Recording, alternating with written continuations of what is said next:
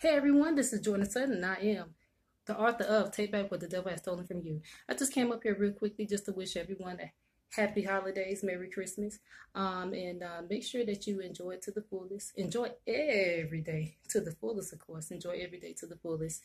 But I just want to get up here just to let you know that always strive, always for the best.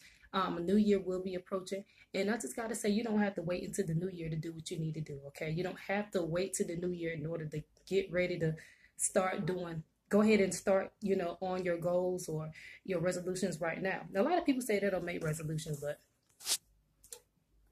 attaining a goal, resolution, same thing. Whatever word or terminology they want to use. So, but anyway, I'm just up here.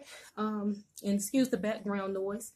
A lot of people playing a little bit of Christmas music, and I think 101.9, the radio station that we have down here, playing something up there. But anyway, I'm getting ready to go, and I just wanted to go ahead and wish you a Merry Christmas. Let me stop. I'm a fool. But anyway, stay tuned. Always remember that the best is yet to come.